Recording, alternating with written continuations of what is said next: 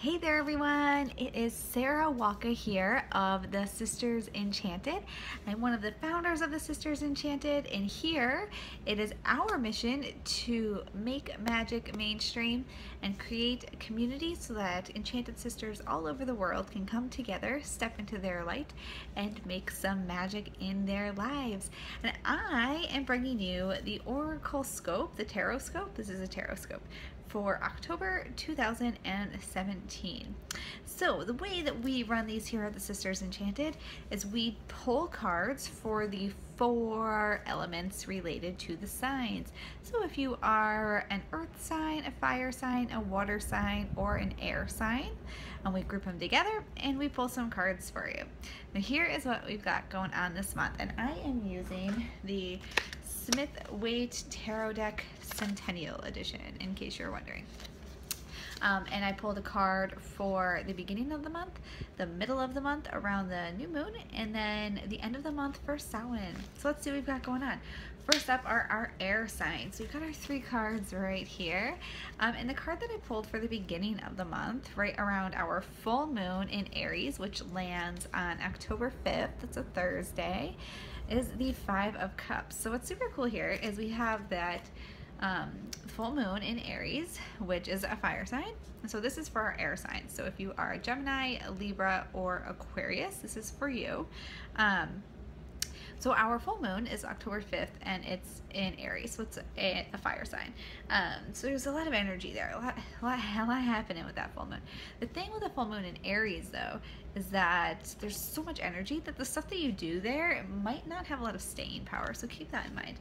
Guys, this hair keeps blowing in my face with the ceiling fan on.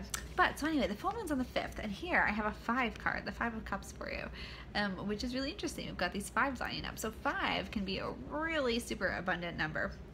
So that's good to know. But here we've got the 5 of Cups. So the 5 of Cups is a reminder to look at all of the things that you still have going for you when everything seems to be going poorly. So try not to focus on the stuff that's not going well at the beginning of this month and focus on the stuff that is going well for you. So like I said, there might not be a lot of staying power with things we do during the full moon in Aries. Of course, that's not always the case, but that's just kind of a general idea, rule of thumb going on there.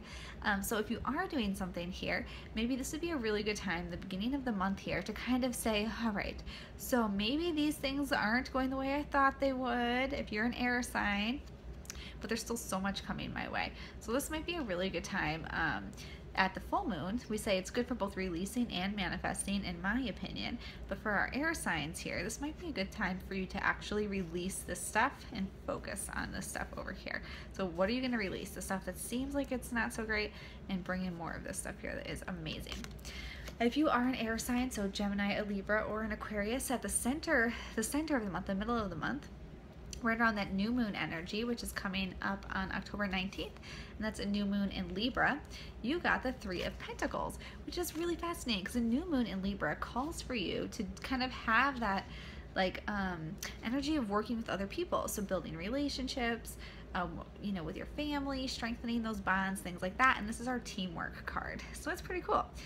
So here with the 3 of Pentacles around the new moon, that might be a good time to set some intentions around building family practices, strengthening relationships, communication, strengthening things with your partner, whatever that may look like. So if you're an air sign, think about what's going on with those around you at the new moon, and maybe do something to strengthen those bonds.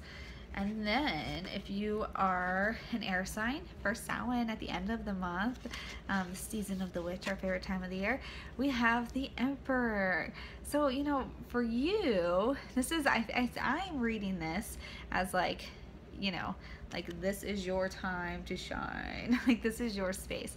So if you're an air sign here at the end of the month of October, with Samhain coming up, just I feel like you're going to be really at home in your space, and like you're going to feel like I'm the ruler of what's happening right now. I feel really good about it. I'm knowledgeable. I'm going to have my feast. I'm going to celebrate commercial Halloween, all these fun things, and I'm going to feel good about it. So what the vibe that I'm getting here for those air signs at the end of the month is just know that like you've got this. You're at home, and this is your time. You're at home in the environment. You're at home in the season. This is your place right now, and that's what I'm feeling for the air sign. So know at the end of the month, you know, if you begin the month feeling a little bit like, oh, woe's me, but focus in on that good stuff with that full moon in Aries. At the new moon in Libra, you know, spend some time working with your family, your committed relationships, you know, solidifying those relationships and building your family relationships together, or friends too.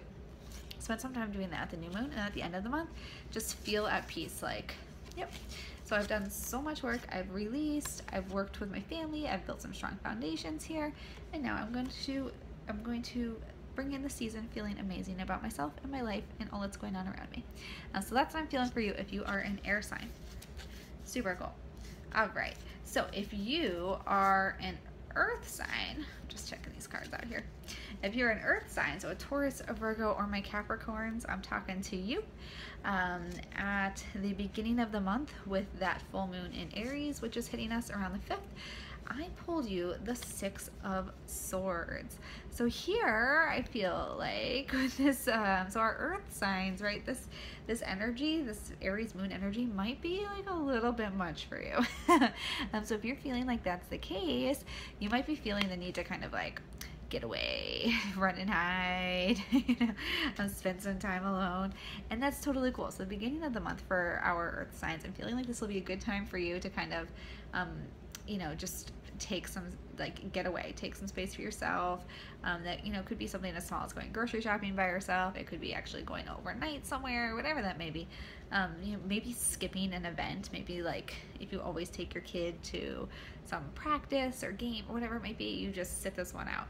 That's totally fine, but find some space for yourself at the beginning of the month if you are one of our earth signs.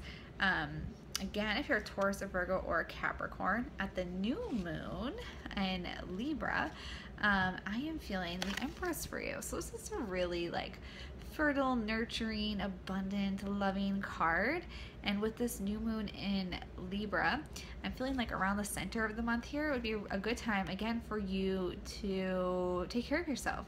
So, you know, nurture yourself here. And maybe as you're setting your new moon intentions, set the intention to spend some time on you as the end of the year comes up. So if you are, you know, here, especially in the northern hemisphere, you know, this gets really, like, this time of year can be really crazy as far as, and if you're in, you know, like North America, I know we have like, in the US, we've got Halloween, Thanksgiving, it's Christmas, New Year, it's just like constant.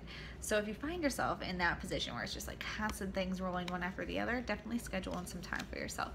And then with Samhain, I'm getting the Strength card. So another, like, really, you find the power in the season card for you. So similar to our air signs, you know that this is your season. You're gonna, you know, to harness that power. Maybe you might want to, as we move into the dark months, do a little protection spell or something like that for yourself, for your family, for your house, not to protect against anything in particular, but it's just traditional at this season, because of the dark, the shorter days, the colder days, the shorter days and the colder days coming in. If you're in the northern hemisphere, it is tradition to do some protection work, and that was more in tradition to make sure that your cattle, like, you know, lived through the season, you lived through the season, and you had enough food and supplies and whatnot. So maybe do some fun stuff like that here. So for our earth signs, we've got the 6 of Swords. So take some time for yourself. At the beginning of the month, the middle of the month, continue to nurture yourself and really schedule that time in if you think you need to. And then at the end of the month, find strength in the season. You're going to feel really good about how this wraps up here. And again, you can do some of those traditional, like, protection practices also. All right, our fire signs. Raise your hand if you're a fire sign. I'm Sagittarius. So if you are an Aries, if you are a Sagittarius, or if you are a Leo, I'm talking to you with our fire signs.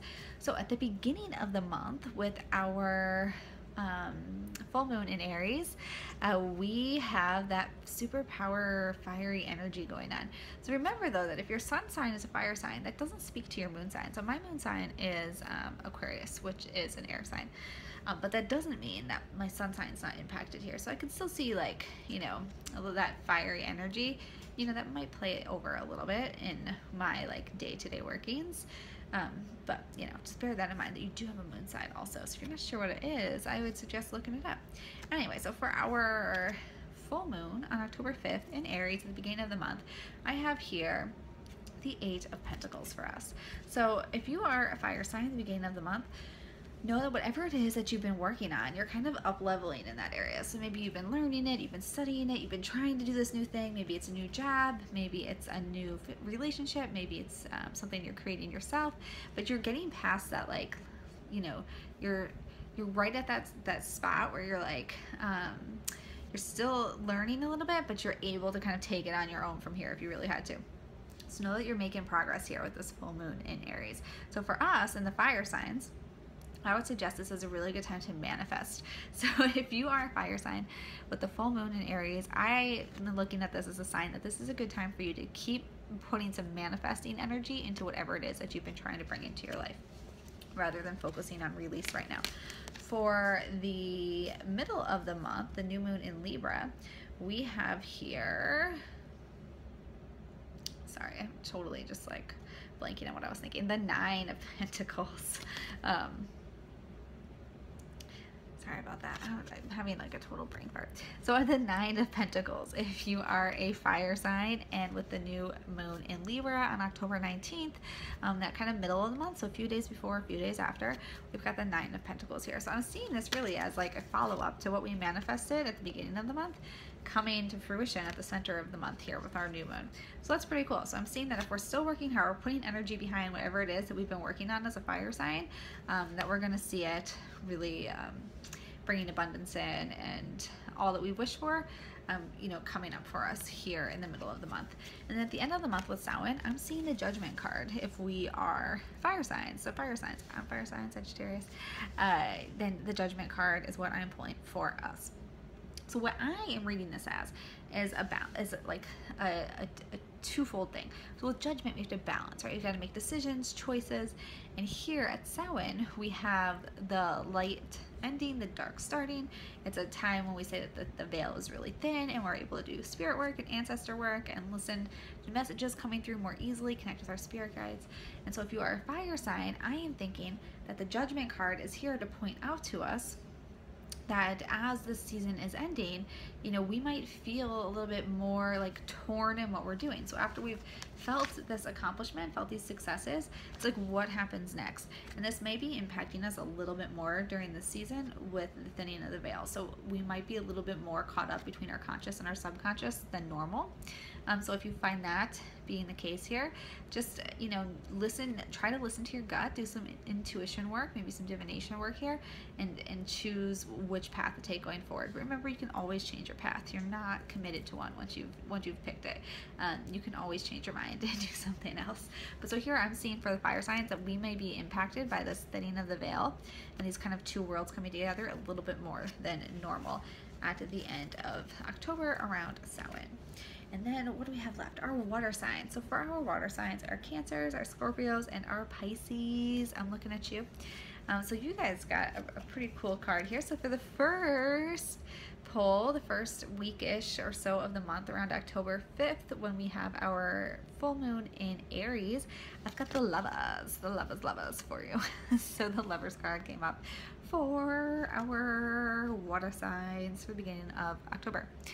So here again, this is like a twofer thing. You know, it could be choices, could be romantic relationships, it could be something, you know, your self-love relationship. Lovers can look at a lot of things, but with that full moon in Aries, what I'm seeing here combined with the lovers card for the beginning of the month is that I'm sensing this as relationships or choices made here or places where you put your energy, you know, might not have a lot of like sticking power. So if you're putting a lot of energy into a relationship at the beginning of the month, or you're really trying to solve a problem, or, you know, you're trying really hard, like communication wise, or you're trying to make a serious choice or a really important choice, I feel like maybe right now might not be the best time to do that. Maybe wait until like a couple days after the full moon before going forward, or before really like putting the pedal to the metal with whatever relationship work that it is that you're doing. Because with this full moon in Aries, I'm not seeing a whole ton of staying power here. And for our water signs, you know, those emotions are easily impacted by the fieriness of the full moon. So I would suggest waiting on matters of love, the heart, and decision making right now if you are a water sign. So for the middle of the month, with our new moon in Libra around October 19th, I've got the Two of Wands. So here we have another like 2 card, another balance, another of that like 2 things aspect going on. But here in the middle of the month, I feel like you're going to feel much better than you did in the beginning of the month. Like the beginning of the month, I feel like you're going to feel just like overwhelmed with the urge to make a choice or fix something or solve a communication problem, but it's not going to be the best time to do it. I think if you wait till the middle of the month, if you are a water sign, you're going to feel like that the world is in my hands. I can do anything I put my mind to energy. So I think the middle of the month is going to be a much better time for you to act and make choices and whatnot if you are a water sign. So Cancer, Scorpio, Pisces. And then at the end of the month around Samhain, I've got the 7 of Pentacles, which makes sense because if you're taking action at the center of the month, you know, 2 weeks later, you're probably still going to be working on that thing. So around Samhain, I see that you're going to be putting in some work still. You might be a little bit tired, but know that you can keep going forward. And even as we're transitioning into the dark months, we're getting quieter. We're moving into the resting season of the year. And this guy's literally resting on his shovel there, or his rake, or whatever that is. Know that you still can keep doing the work. You can still keep progressing towards what it is you're trying to achieve.